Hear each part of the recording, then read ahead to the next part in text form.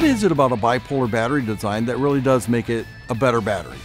It's safe, it's reliable, it's lighter weight, it's longer lasting, and it's less expensive to manufacture than conventional lead-acid batteries.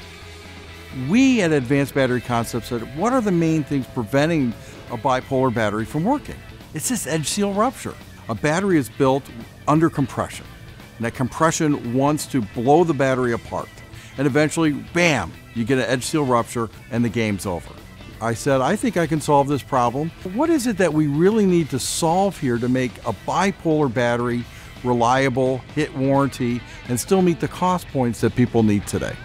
I focused on how do I make this battery seal and reliable, and how do we use materials that are already used in batteries and processes that are already used in batteries to make them cost effective. And that's what we've done here at Advanced Battery Concepts. Made a reliable bipolar battery that can be used in today's applications, but more importantly, in tomorrow's applications.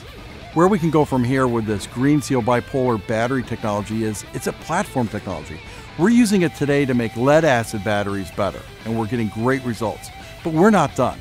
We can use this technology with other advanced battery chemistries to make them even better too, and that's what we're working on next.